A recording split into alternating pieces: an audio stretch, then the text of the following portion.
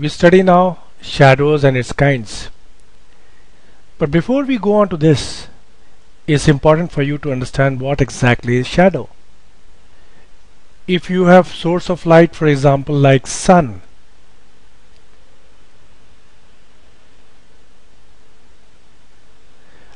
and if you have an opaque body to obstruct the rays, for example, if you are standing somewhere on ground, then you are obstructing the rays of the sun which would otherwise come, so it will just come from that end where it is allowed by your body,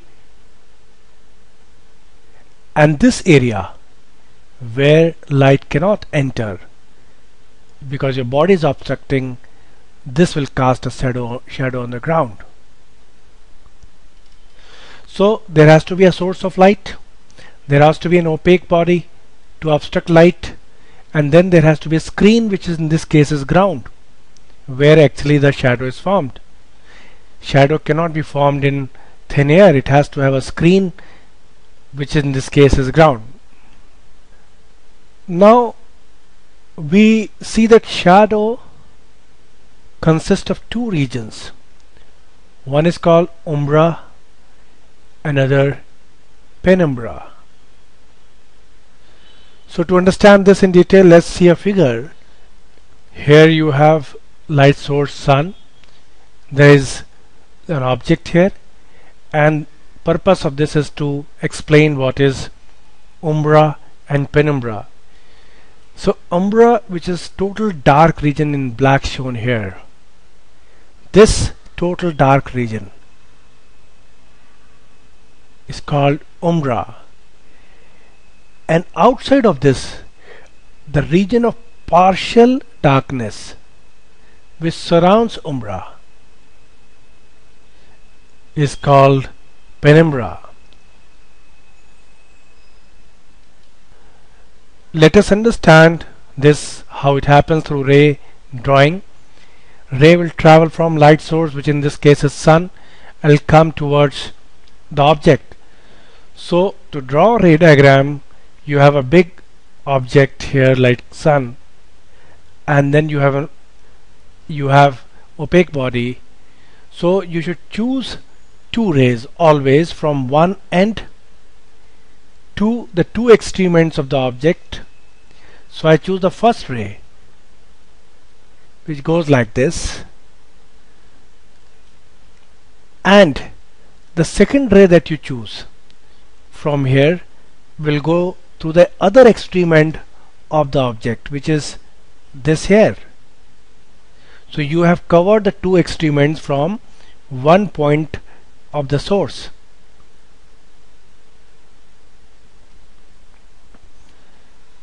So if we were to consider just these two rays, then this region would have been dark.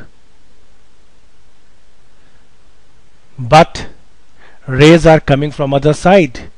So if you see, we analyze, they are actually coming from every part of your source towards the object. So it is best we consider the other extreme end here, then all other points are in between and they will be automatically covered by our ray diagram. So if you take this, then we take this point, which is the other extreme end of our source, which is sun in this case, and you draw the ray diagram from here. So I take this, it goes and it comes here, and you take the other ray from the other extreme end, which is this side, goes like this. So what you observe is that this is the region which is not covered by any ray. No ray will either from this side or in between, anywhere can come in this region, and that's why this region is of complete darkness. However, these regions here have some rays coming from the other side. So for example, this region is being illuminated by the rays coming from this end. So this will be partial illuminated area, with little energy of light. Similarly, you will have little energy here, and this therefore is called penumbra.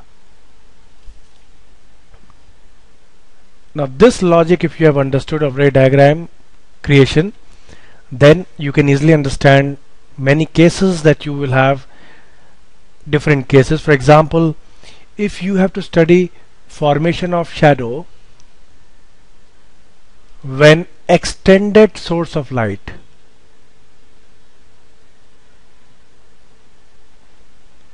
is smaller, note it's smaller than opaque body.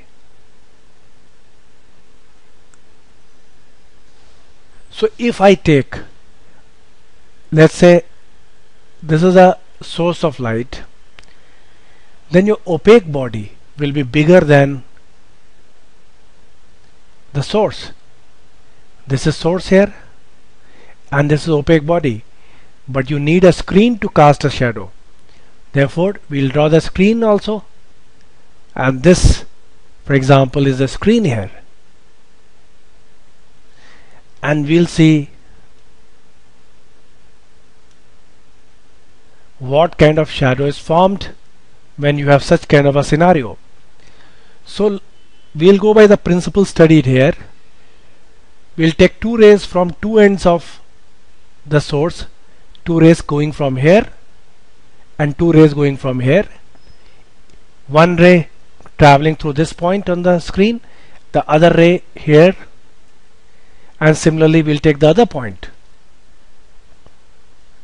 So I draw the first ray, join source this end, go like this, and this case takes the extreme case. In between rays cannot travel because opaque body will stop it. The only ray that can travel next from this point is this one. Then you will have ray going outside also.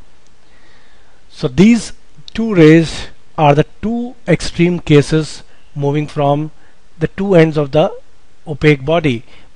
All rays in between will be blocked by opaque body. If your source was a point source, then this entire region would have been your shadow, but it is not a point source. You have light rays going from other parts as well. So I take the next extreme end, and if I can take case from this side, then we have tackled all the cases. So I take this, it goes like this here on the screen. We'll extend the screen a little bit, and the other ray we'll take from here, from the other end of this.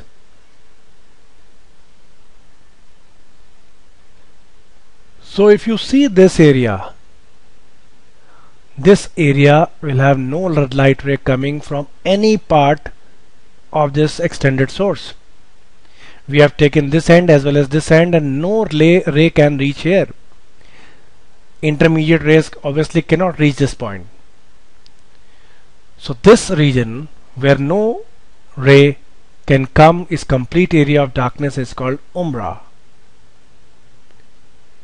Whereas this area where partial rays are coming from the other side, this will be penumbra.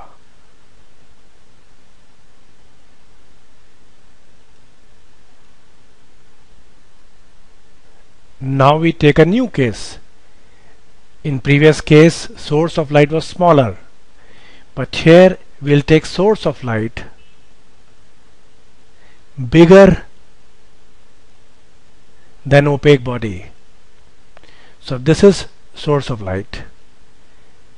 It is bigger than opaque body, and this is your screen. The fundamental principle will remain the same. We'll take a ray from one end and we'll meet this end with the other one. This gives us one, then the other from the object, And now we'll take rays from the second side, the other extreme end, and we have drawn one. We draw the second one now.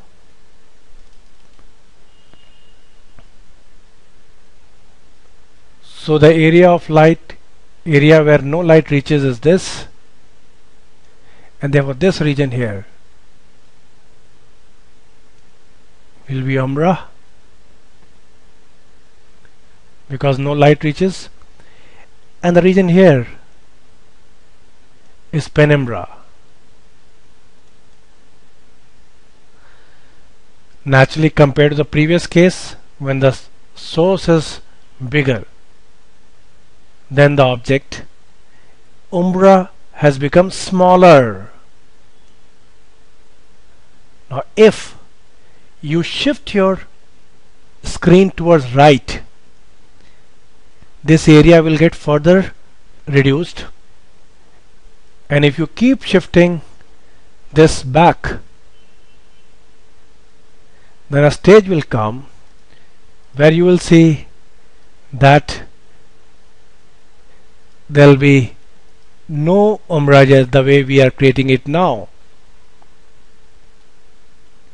In fact, this is how region of umbra keeps decreasing, and the penumbra will keep increasing like this, like this here.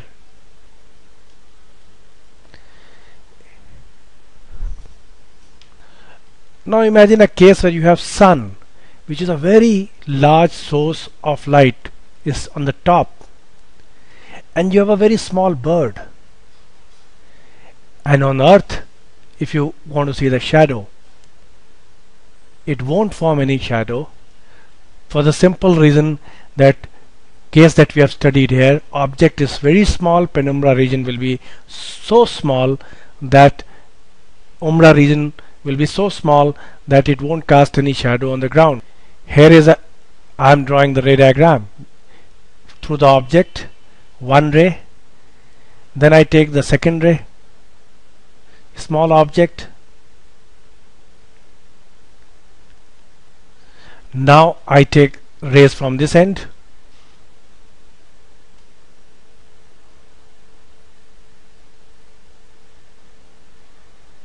I'll extend ground a little bit because it's becoming bigger, and I am taking the other ray from the other end.